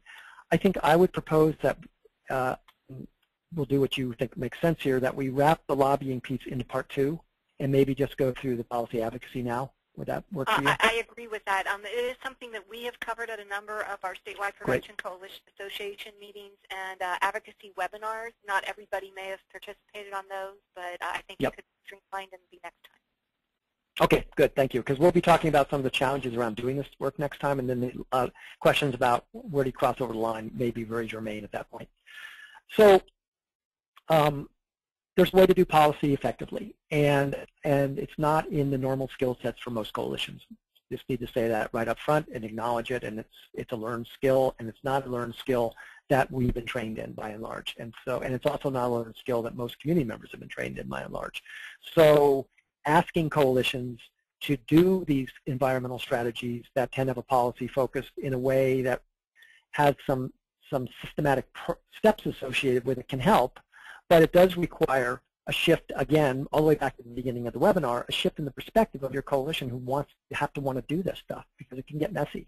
And it's not a program, so you can't like open up a book and say, okay, on day 1 we're going to do this curriculum, and on, next week we're going to do this one. These 10 steps all have to happen, but they may happen in different sequences, and some of them may be going on simultaneously, and so on. So what I'd like to do now is just introduce them to you. So selecting the interventions based on the 4 Ps is the what. What are you going to do? Local social host law, mandatory responsible beverage service, et cetera, et cetera. This is the how. This is how you actually get that done. And so the first step in this, and it's almost sounds too easy, is really stating the problem clearly. And the way you state a problem is you're very, very clear in very short number of words what your policy is, how it will improve the circumstance, and who your targets are. Who is it that gives you the power to pass it? And you'd be surprised how long it takes a coalition to come to consensus around that. Is it a mandatory RBS? Is it going to be all merchants, or is it going to be some merchants? And who has the power to make them do that? And some folks will say, well, let's just go to the businesses. And others say, no, we got to go to the city council. Well, it's not the city council because we want to do this in the unincorporated area, so the real decision makers are the board supervisors. So that discussion is a rich one, and it needs to happen so everybody in your coalition understands the concept of decision makers having the power that you're trying to influence. This first step begins to shift in the paradigm so that they understand, oh, we got to get to the Board of Supervisors for a countywide mandatory social host ordinance, and okay, that's, now at least we know what we want to do. So we ask coalitions to develop what we call a policy action statement.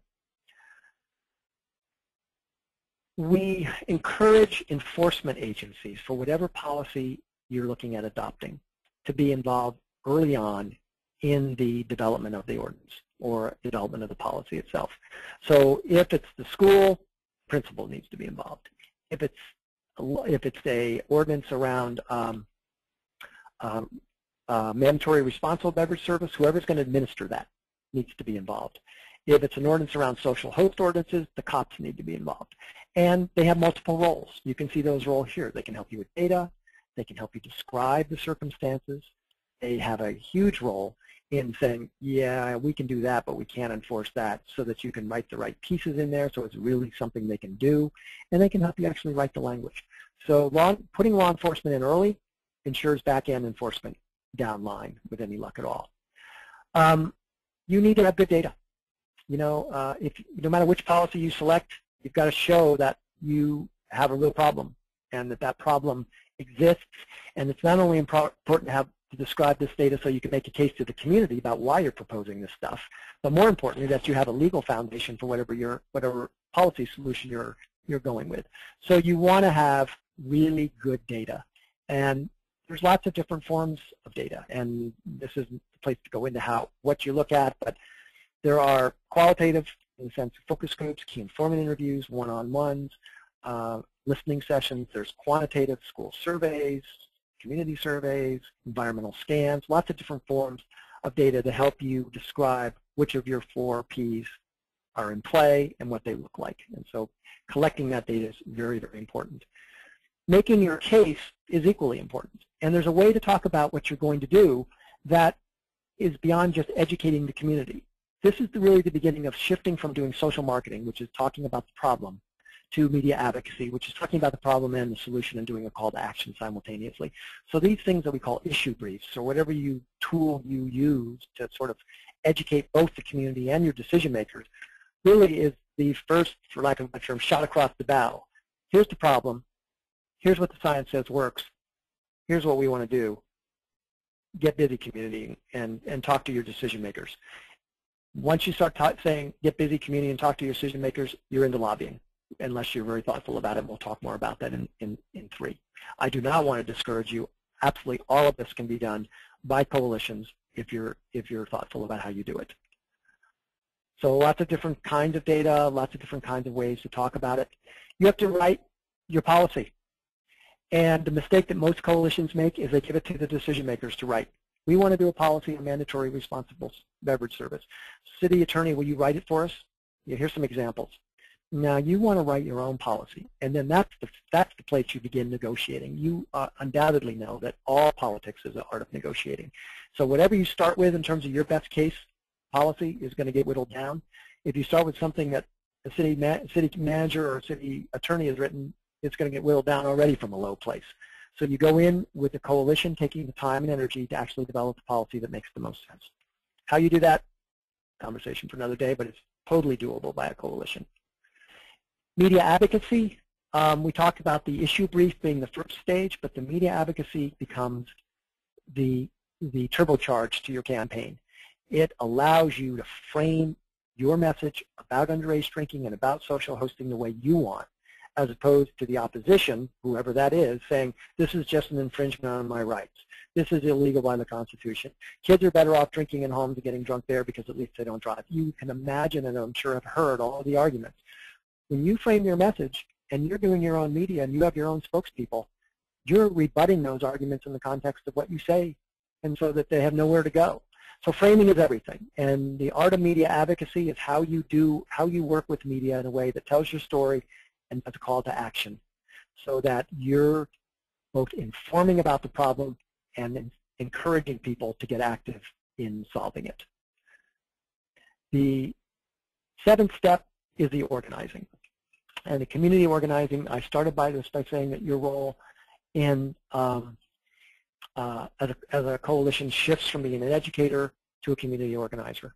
And here's where we get into the detailed base building, where you're talking to a lot of people, you're meeting one-on-one with a lot of people, you're doing an analysis of your decision makers, who do they listen to, what are they likely to pay attention to, how do we influence them, what's the coalition need to do, how many people from the grassroots do we need to get to show power, how many people from the grass tops do we need to get in order to whisper in their ear. All of that process is the part of the power analysis, analyzing the power in the community, who holds it, and what's the self-interest of those who you have to influence. To me, this is the most exciting part of this work, is really doing that community organizing piece. But it's not a skill set that I think most coalitions have, and many coordinators don't have. There's trainings on this stuff. There's trainings on all of these, but I'm just giving you the frame so you can understand all the core steps. Getting the policy adopted is how do you go in front of the city or the school board or the Rotary Club board of directors or whoever it is where this thing's going to ultimately be discussed and heard, and put your best foot forward and ensure that they can't say no. I've seen far too many coalitions do the legwork, have conversations with the, say, city council for a social host ordinance, and they think they've got the votes, and they go in with 5 people, and the city council people look out in the audience, they see 5 people saying this is a good idea, and they change their mind because they don't think there's enough political will to support it.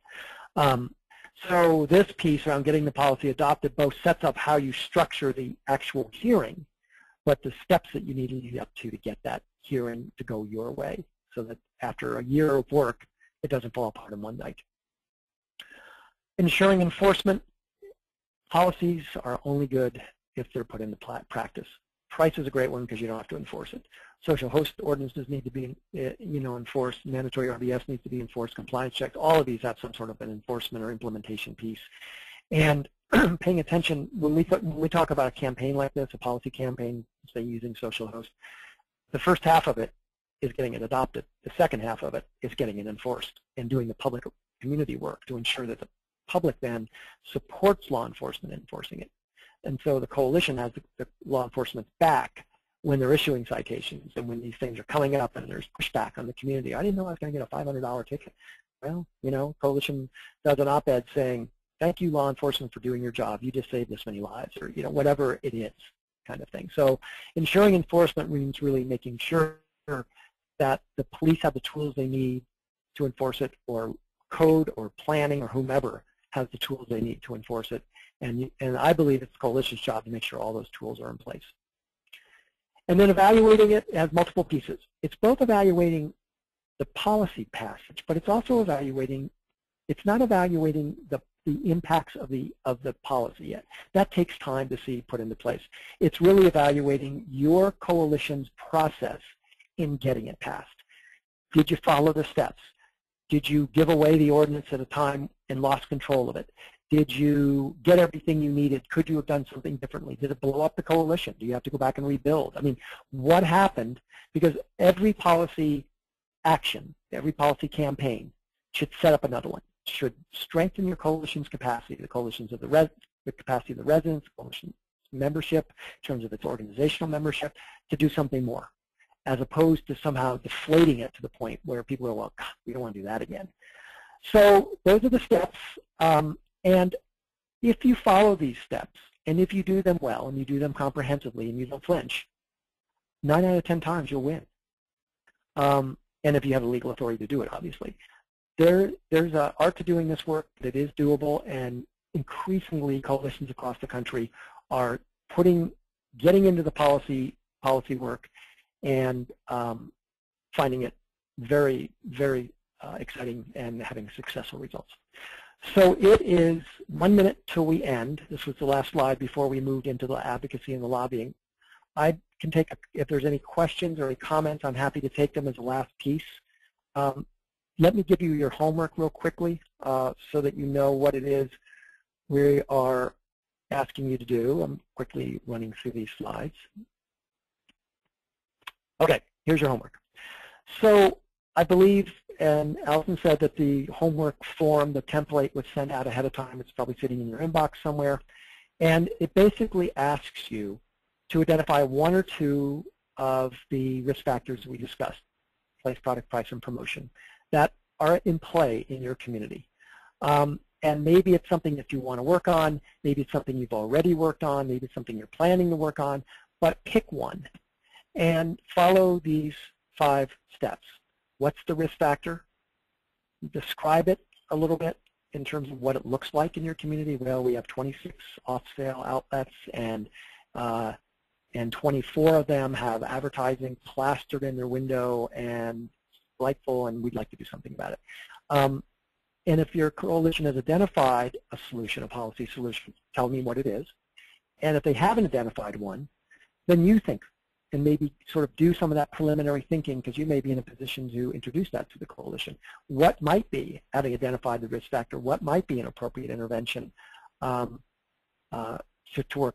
address this? And I'm happy to, between now and the time when we get back on the phone at the end of the month, give you some recommendations. I'm sure Allison can help as well about what strategies do we know might be particularly useful in that regard.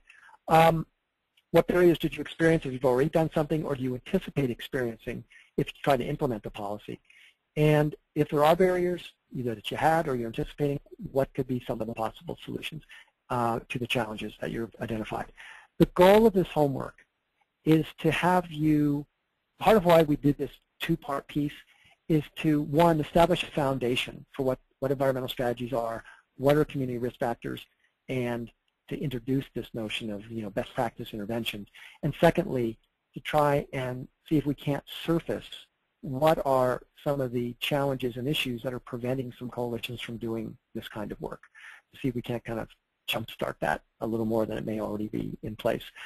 So that's the homework. And when we get on the phone or on the webinar at the end of the month, we'll be asking you to talk about these things and to sort of give some reports, and we'll be dissecting them and talking about them. I'll be doing the lobbying piece to catch up from this one, and then we'll go from there. Allison, anything you'd like to add? Yes, I do have a few things to close things out. First and foremost, I, of course, would like to thank you, Michael, for such a great presentation, and also thank everyone for participating in today's session. Just a reminder